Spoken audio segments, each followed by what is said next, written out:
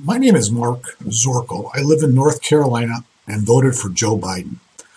While I would have preferred a John Kasich or Mitt Romney, moderate Republicans, they weren't on the ballot. I grew up in Ohio. I'm a Marine Corps veteran and have lived in several countries over the years. My perspective is shaped by over 40 years in business and sizing up people and their leadership skills.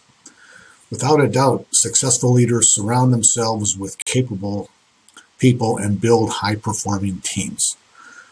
Trump has chased them off and runs the government with a second-rate set of lackeys and family members. A second term, I fear, will see Trump's autocratic style be a major threat to our democracy. His dictates, lies, and lack of accountability are a threat to our way of life, in my opinion.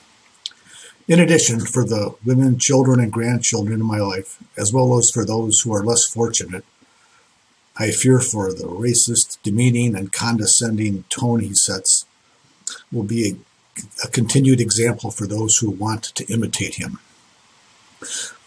Biden is not perfect, but he has the temperament to build a high-performing team, rebuild trust and international alliances, set a positive tone, and restore ethics in government.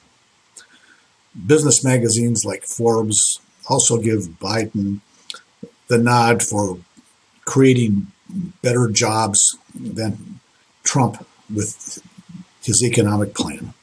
I thank you for listening, and get out and vote. Thank you.